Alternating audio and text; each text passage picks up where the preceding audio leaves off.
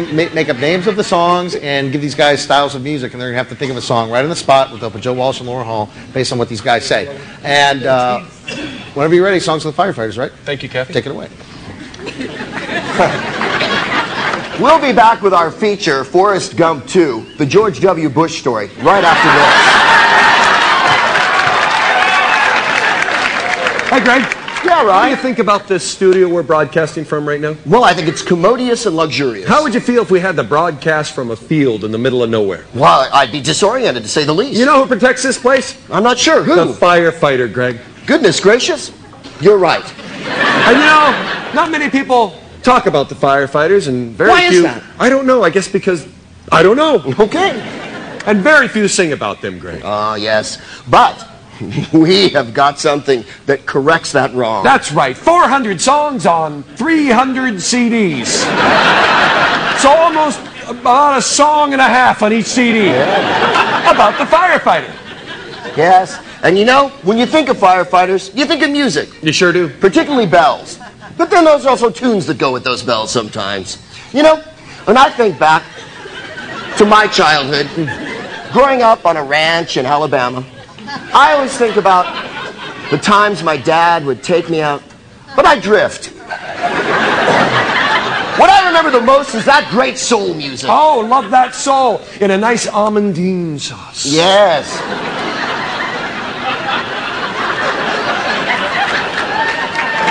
Yes, there's nothing like a fish really letting go and getting funky. No, I'm talking about that great soul music. Oh. And that terrific soul duo from the 60s. And this is one of their classic hits, Red Hot Mama. Yeah. Ooh, yeah. Well, I love the way you look with your special kind of charm. 'Cause baby, you are hot. You're a real bomb alarm. You're a red hot mama. Red hot mama. You are a red hot mama. Yeah. A 3-alarm fire, there's no doubt. Somebody get a hose, I can put you out. 'Cause you're a red hot mama. Yeah, you're a red hot mama. Because you really got soul. Come on and slide down my pole.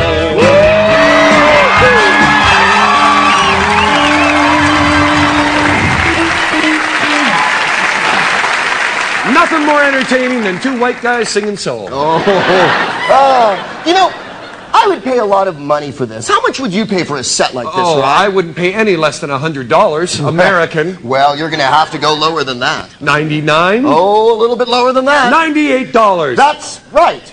It's $98. But look at all the CDs you get. Oh, what did I say? 300? Almost. Oh, that's a lot of CDs. If I had to do math, I can't, so I'm not even going to bother.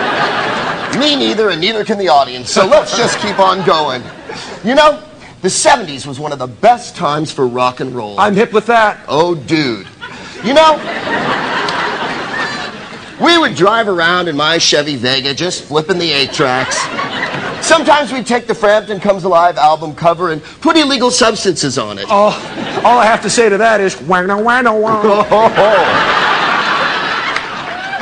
But you know, 70s rock also contained a lot of firefighting hits. Get out. No, I won't. I have to stay till the end of the ad. And one of the greatest firefighting hits of the 70s was by a little guy named Joe Walsh.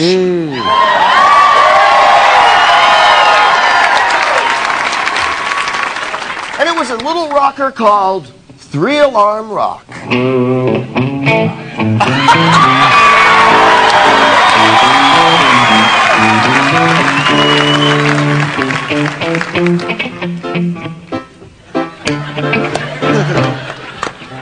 I was raging, oh what the hell. I heard a message, they're ringing the bell. I guess we gotta go to our truck and go and save some miserable. They say it's burning, but I don't have a hose. Oh yeah, no hose. I think I put a lot of stuff up my nose. Hey,